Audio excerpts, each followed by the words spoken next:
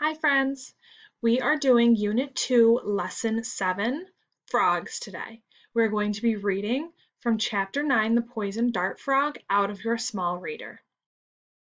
A poison dart frog lives in the rainforests of South America. It is a tiny frog. It is only 1.5 inches long. It is cute, but it would be a mistake to pet this frog. Frogs like this one secrete poison. That means the poison seeps out from its skin. Some poison dart frogs secrete a mild poison. Others secrete a poison that is strong enough to kill humans. The poison helps protect the frog. It tells other animals to leave the frog alone. The native people of South America collected poison from this kind of frog. They dipped darts into the poison, then they used blowguns to fire poisoned darts at their enemies. This is why the frogs are called poison dart frogs. Many poison dart frogs are brightly colored. You might think this would be a dangerous trait. After all, many animals are camouflaged. Their camouflage helps them hide from predators. Why then would an animal be brightly colored? Why would it stand out? Wouldn't that make it easier for predators to spot? Scientists think that this is precisely the point. They have noted that many poisonous animals are brightly colored. They think the color serves as a warning sign. It tells other animals, watch out, you don't want to eat me, I will poison you. Poison dart frogs are amphibians. That means they live in water and on land. Poison dart frogs lay eggs. The female lays the eggs in a moist spot. Then the male fertilizes the eggs. Eventually, tadpoles hatch out of the fertilized eggs. Some amphibians lay a lot of eggs and leave the young to fend for themselves. Poison dart frogs are not like that.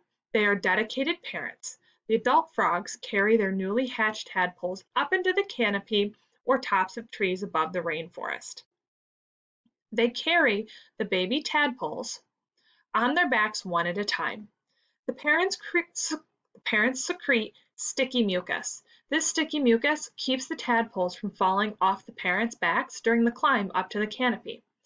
For many species, the mothers do much of the child care. This is not true of poison dart frogs. Mothers and fathers both take care of the young. Moms and dads both carry the tadpoles up into the canopy. The parents deposit the tadpoles in small pools of water that form in plants at the top of the canopy. The tadpoles live in these pools for a while. They breathe underwater using gills. They eat tiny animals that live in the water. If there's not enough food, the mother may lay eggs in the pool. The tadpoles can eat the eggs. Eventually, the tadpoles experience a metamorphosis, or change. They grow legs, they develop lungs, they change into frogs. Once this happens, they are ready to leave the water. The habitat of the poison dart frog is under threat.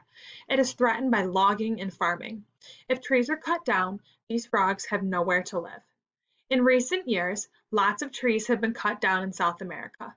Some people cut them down to sell the wood. Some cut them down to set up farms.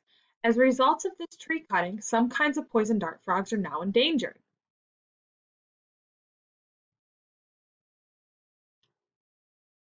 You may now move on to Unit 2, Lesson 7, Google Form.